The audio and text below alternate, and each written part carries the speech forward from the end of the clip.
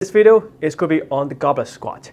To set up, you want to have a weight, today we have a 35 pounds kettlebell. Before we begin, make sure you have a good tuck at the pelvis. So again, remember, this is your pelvis. So when you tuck, you will see your back got flattened a little bit. So not completely flat or rounded this way. So just flatter than what you started with. And by doing so, you should feel some engagement in the front of the core. Maintain that pressure and go straight down to pick up the weight.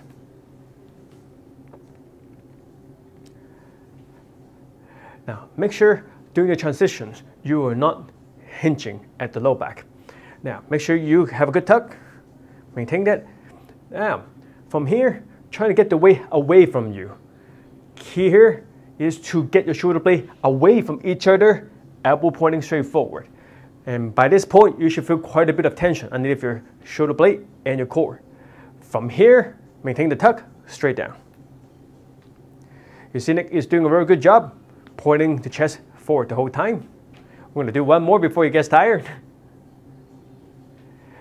Good, to come down, put the weight close to you. Again, put it between your legs and go straight down.